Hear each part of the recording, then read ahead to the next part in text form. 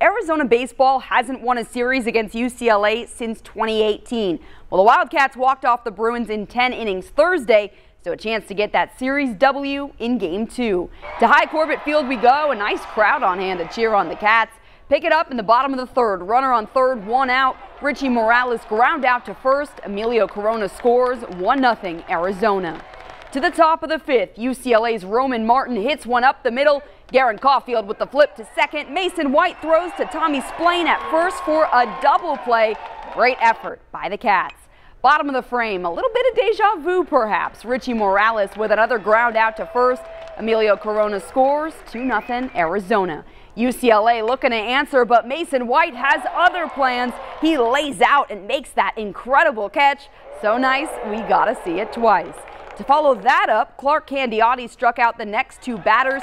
He was absolutely dealing a complete game, giving up 2 runs on 4 hits, striking out a career-high 12 batters.